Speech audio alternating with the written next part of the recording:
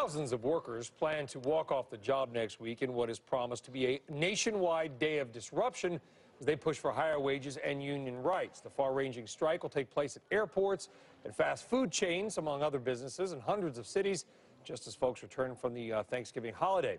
Helping to lead the change is Mary Kay Henry, president of the 2 million-member SEIU, Service Employees International Union, joins us from Detroit in a Power Lunch exclusive. Mary, thank you very much for joining us. What is the primary? Glad to be with you. What is the primary goal of these walkouts? I think we want to shine a light on poverty wage work and make it crystal clear that we're not backing down. Airport baggage handlers, fast food workers, higher education adjunct faculty have something in common, which is they don't earn enough in order to feed themselves and their families. Raquel Brito is a baggage handler at O'Hare. She earns $11 an hour. That same job 20 years ago was paid $20 an hour. And airlines subcontracted those jobs out, and now they're minimum wage jobs with no benefits and no guaranteed hours. And these workers are saying enough is enough. We can do better as a country. Tillman, take the other side of that argument. That employee is making $11 an hour. There's a reason that they had to subcontract it out. They had to subcontract it out because of the fact that all the airlines are going into bankruptcy. And so what do you do? It's a merry-go-round. And I have lots of union employees, but it is an issue, but it's American capitalism too. If you can find somebody to pay this, it's fair. Why do you even need a union today if you want to know the truth? I pay a lot of people a lot of wages, but I don't need to protect an employee today. There's lots of jobs out there if you want a job.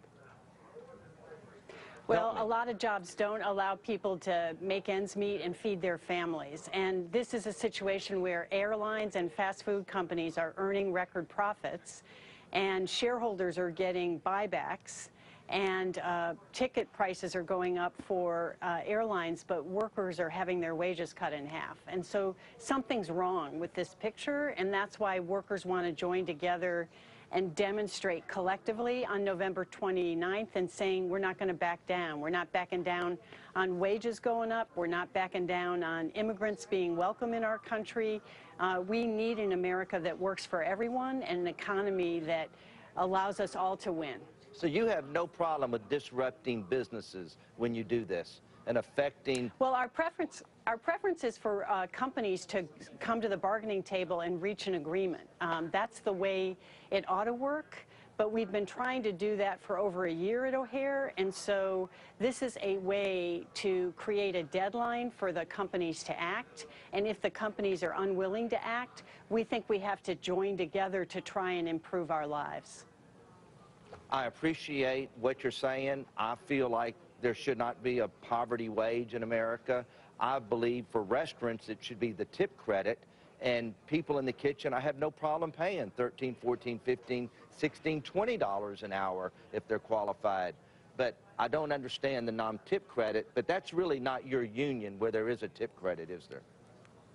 Well, we care about every one of the workers who are working in more than 40 hours a week and living in poverty. And I'm glad to hear that you and I agree that we need to end poverty wage work in America. And that's why we think the national demonstration on November 29th is so important, because it draws the country's attention to the fact that millions of Americans are working their hearts out and unable to feed their families. And I think that is something we can all agree is wrong. Well, I hope they come to the table so it doesn't happen, because I hate to see other businesses disrupted. And I go back to what happened at the Taj with Coral Icon, and all the people lost their jobs because they went on strike. And now all it did is help unemployment in Atlantic City. And that's where I'm close to it. And it's just disappointing sometimes. And sometimes it backfires on you, but I hope it works out for you, Mary. Great. Thank you. All right, Mary Kay Henry, the SEIU. Thank you very much, and happy Thanksgiving, man. Americans holding onto their cars and their trucks for longer than ever. Just how